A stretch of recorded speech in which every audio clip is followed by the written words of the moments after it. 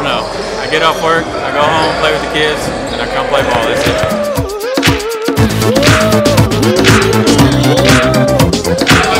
I never really liked the game growing up. I finally got into it my junior year of high school, and I played at Tyler Junior College for 2 years. And I got a scholarship out at University of Pacific. It's on the West Coast in California. So I did that for 2 years, and that was it for me. After that, city leagues. Oh, it's a joy. I see a lot of teams out here that are more one-on-one. None of us are about that.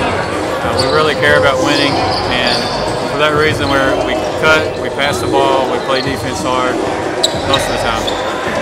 But we really enjoy it. We like playing for the other teammate, so that keeps us going. It's a good league to get into. There's a lot of friends out here that we play with and against. There's no fights out here that I'm aware of. So it's a good starter league to get into. It's pretty fun. They keep stats. A lot of people like that.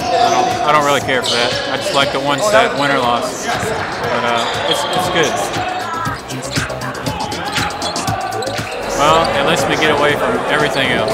So from work life to home life, it lets me get away and just be here with my brothers and